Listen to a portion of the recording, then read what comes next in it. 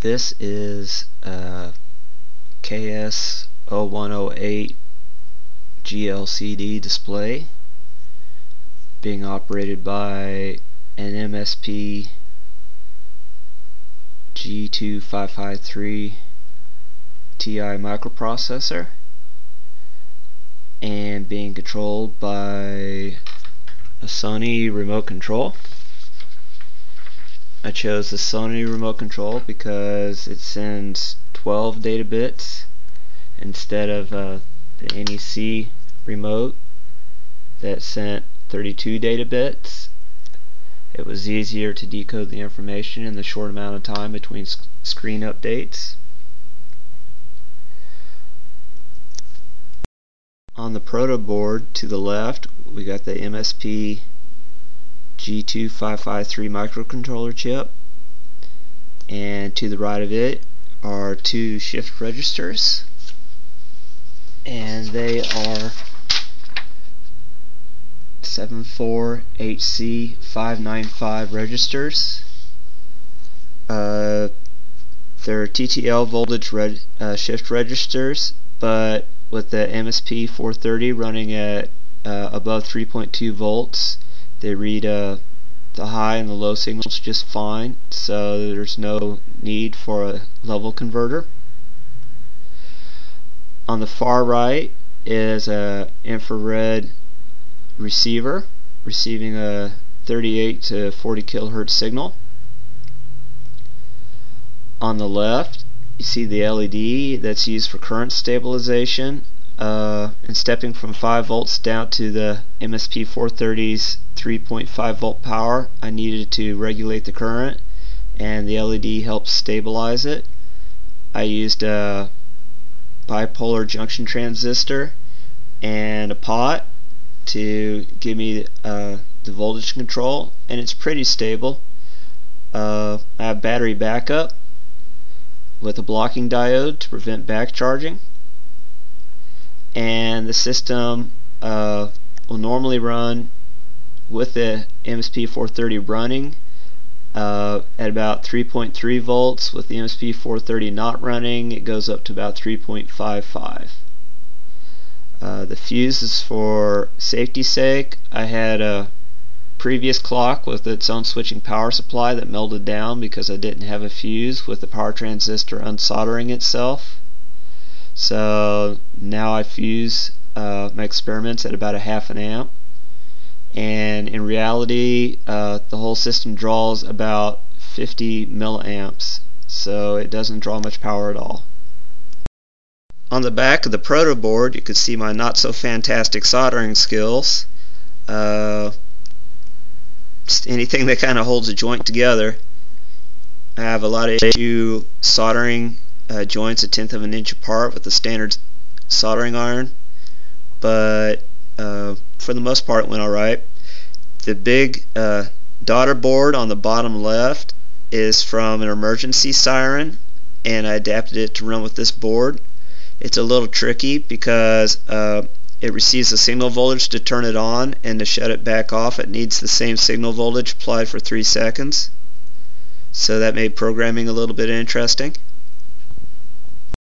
This is the clock in nighttime mode.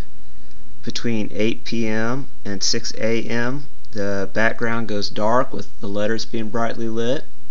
From 6 a.m. to 8 p.m. the background is bright and the letters are darkly lit.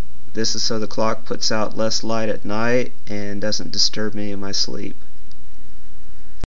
The clock supports military time as well as standard AM/PM.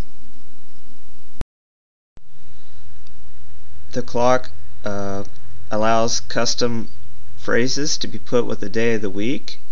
For example, I've put Hello World here, and it's going to go on Saturday's display.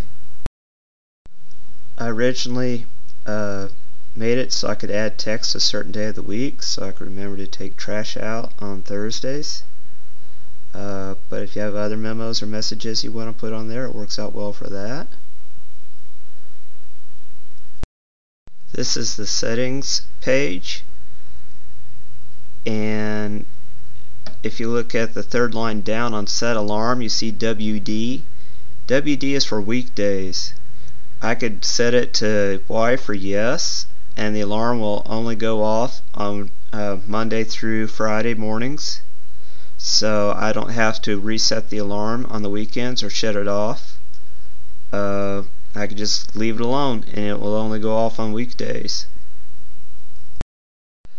I don't really believe in snooze buttons, but I believe that the alarm should be able to be shut off or to skip a morning.